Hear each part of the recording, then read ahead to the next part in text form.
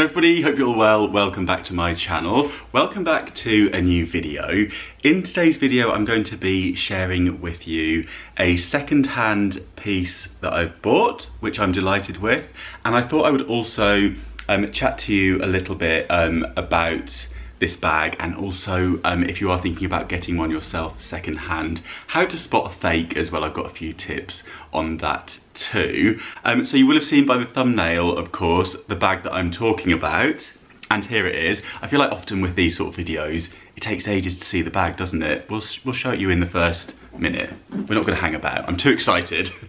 This is the bag that I'm going to be talking you through that I have bought second hand, and I wanted to get this video out at the current time as well, because it is of course Secondhand September that many people are taking part in. If you haven't heard about Secondhand September, it's essentially where you can pledge not to buy anything new throughout the month of September and just buy second-hand things if you are going to buy anything for your wardrobe and that sort of thing, or even for your home, I guess, as well.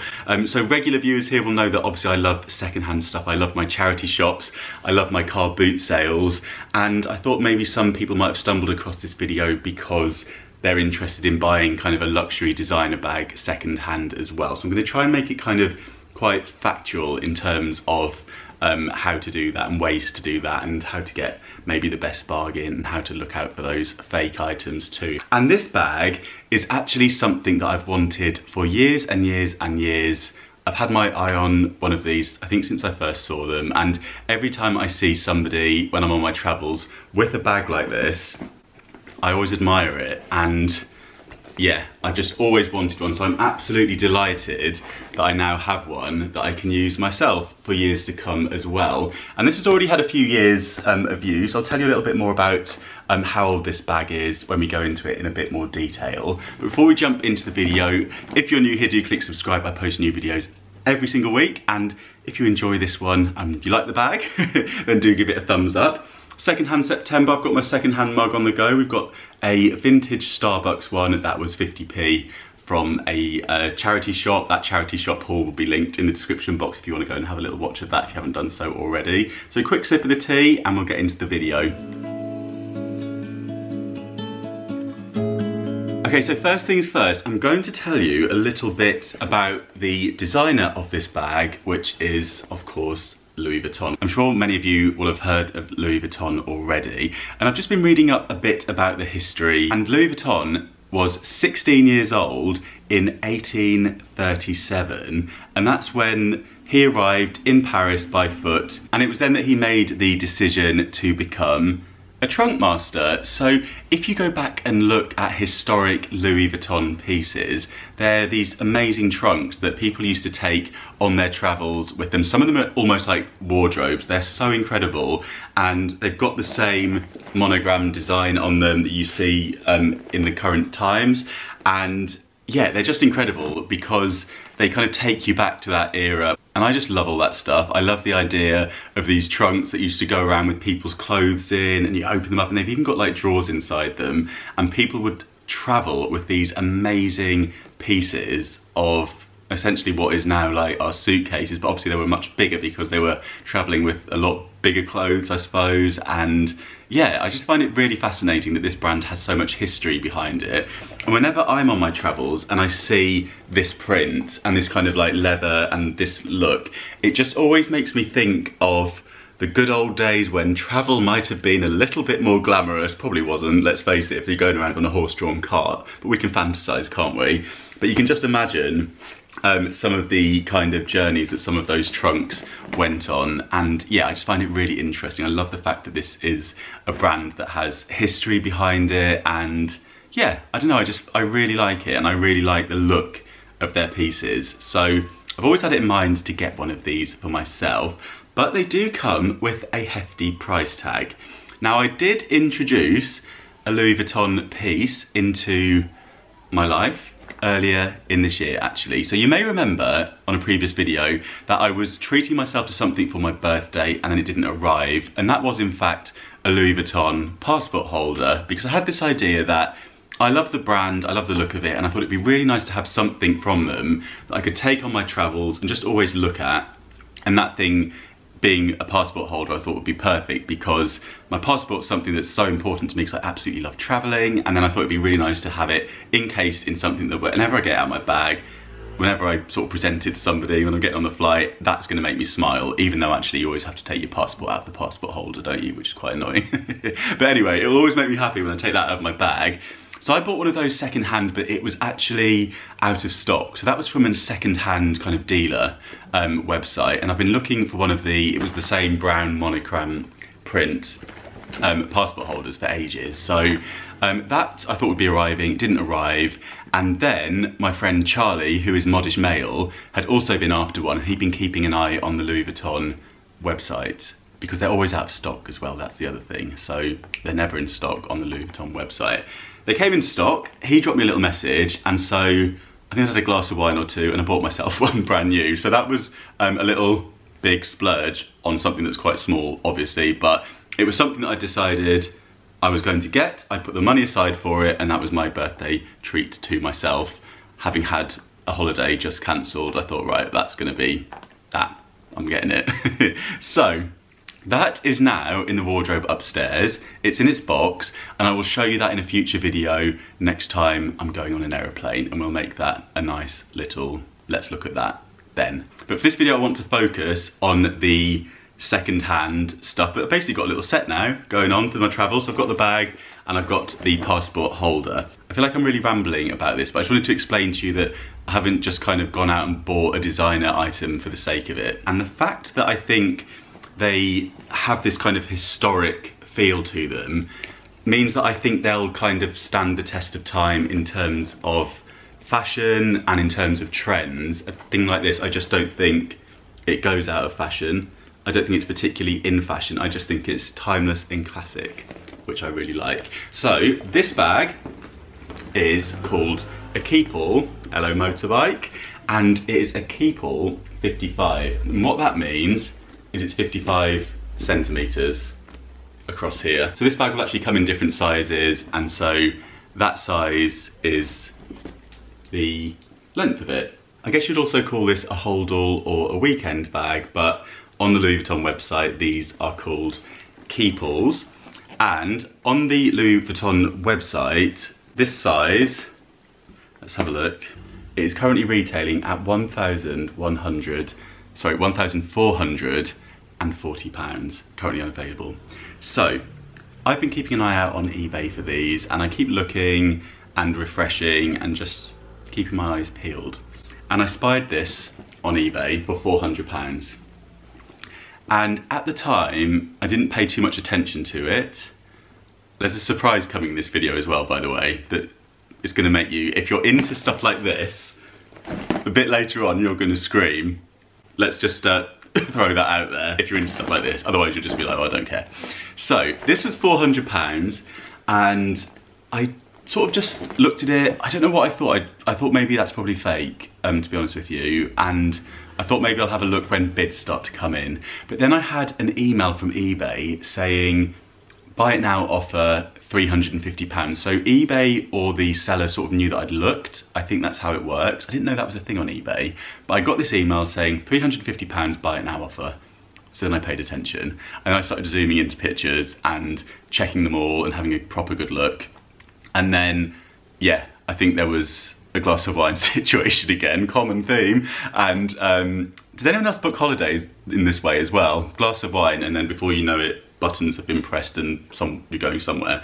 Anyway, glass of wine situation, zoomed in on all the pictures, had a look at some things which I'm going to explain to you to see if you can spot fake or not. Thought it looks real, and also thought with eBay you've got the PayPal guarantee as well. I did also message the seller and said, is this a genuine item? And I had a response from the seller and explained to me, yes it is, and there was a personal sort of circumstance as to why it was being sold, essentially. I thought, well, let's give it a go. There is the PayPal guarantee if it is fake, and we'll see what arrives in the post. And then I sent some messages to my friend Charlie, who has a similar bag, to sort of ask him his opinion, and he thought it was looking promising from some of the details on the bag itself as to whether it would be authentic or not. And now I have it in my hands, I can confirm that I'm 99% sure that this is an authentic bag. I really hope that nobody's going to watch this who's a complete expert on this and tell me that it's fake. I'll be very, very disappointed because I've now given the seller the good feedback as well, so I think it'd be too late to get a refund on it. But I'm pretty certain that we do have a genuine item here, and let me explain to you why and some of the things that you can look out for if you're buying a similar piece to this one. So the first thing is, we have the pattern on here, don't we? So it's upside down on this side, and that's because it is one piece that actually goes right the way around underneath and up the other side. So it's the correct way up on one side of the bag, and this same piece of canvas goes right the way around to this side. With bags like this one, you will notice when you look closely that everything's very symmetrical with the monogramming on it. So let's take a look across the top of the bag and I'll show you exactly what I mean. So you see here, it should match here, it's the same. And then let's look maybe at the underside of the bag. So again, you should see symmetry right the way across. So here, if you just measure in my finger there to the LV, and then here, let's have a look, that and that are the same. So that will give you an idea that things are looking promising for it to be real. But the detail doesn't stop there in terms of how symmetrical things are. So take a look at the sides as well, and you'll see it here too. So you see that and that are completely symmetrical right the way across, and it's been lined up so it's really nicely positioned on the leatherwork, as you can see, and the same on this side too. So you can see here at the top, symmetrical and nicely centered as well. There's some more details on these bags that will give you a good clue as to whether it's authentic or not. So have a look at the letterwork on the luggage tag here. Now you can see here that it says Louis Vuitton Paris, made in France. Louis Vuitton bags will be made in different countries and they'll have different codes on the inside or certain places that will actually explain where they've been made. So you can actually look those up online as well. But take a look at the text itself and you'll see that it's nice, thin, but very clear lettering. Sometimes with a fake, that will be quite spaced out and it won't look quite as uniform as that. So that's a good place to look. And this is beautiful soft leather. Sorry, I've just knocked you. This is beautiful soft leather here as well. Take a look at the brassware as well and see how that's worn down, because if it's not brass, when it's worn down, it might start to change colour. So where anything's kind of worn away, you might lose the gold. Whereas this has actually gone kind of just quite brassy looking, if that makes sense. Probably not the best description. And the zip as well just feels like a really good quality zip. Now sadly the keys aren't with this.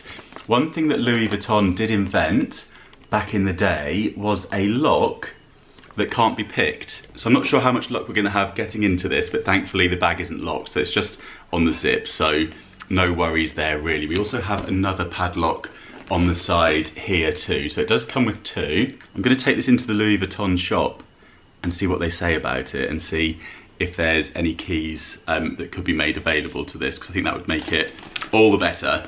So we have the strap as well. So the strap is leather. You can see the detail work on the strap, and you can also see how nice the stitching is.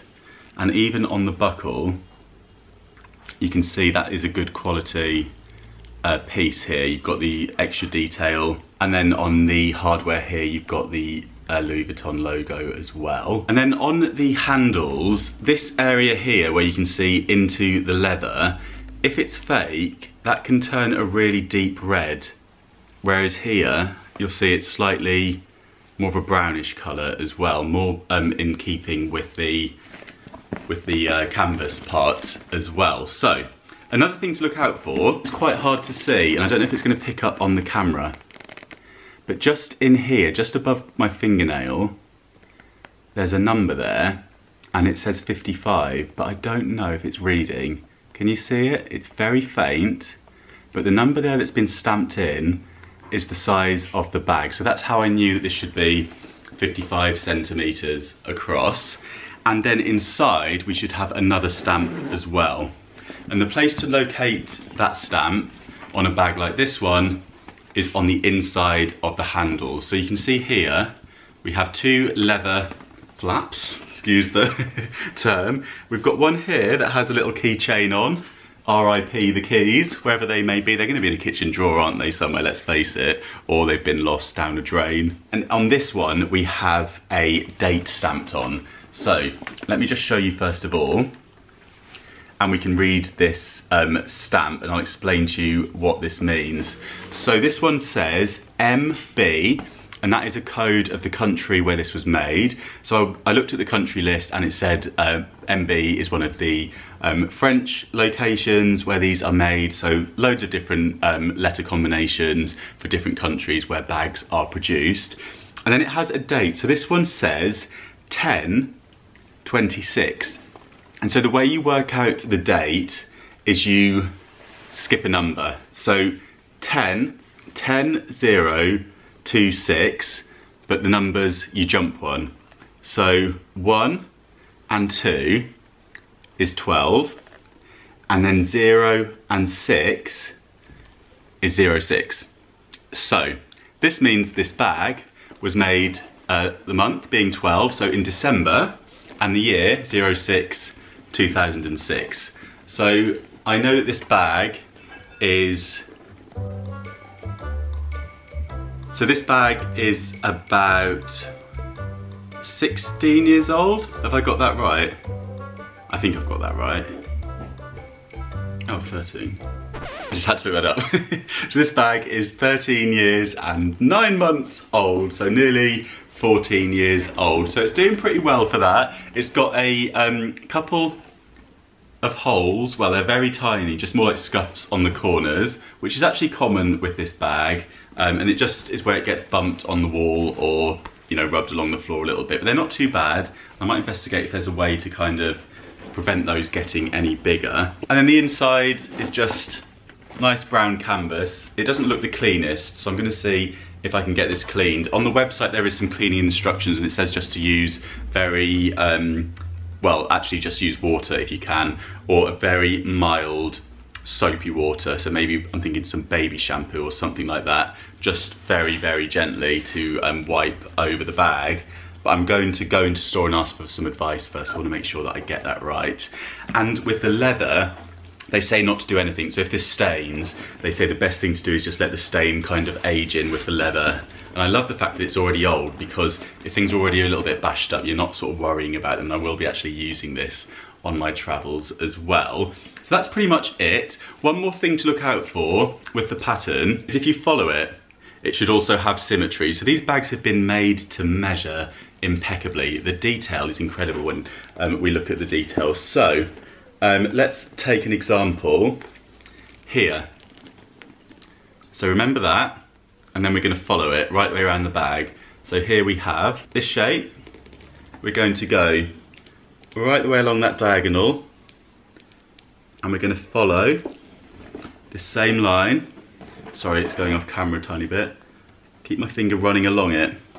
Right the way along, keep going, all the way to the seam, and it's the same one with the same spacing. So not only does this pattern repeat symmetrically, that way when you follow these diagonals, they should hit the seam exactly the same as well. Let's try another one, just to show you that I'm not cheating. Which one should we do? Let's try something from the middle. So here we have the circular one, and it's cut in half, isn't it? So let's follow this one. So we'll go down, pay attention, just keep my finger there. Keep it going along, keep going, keep going, keep going, keep going. That one there, and there we have it. Are you ready for the surprise?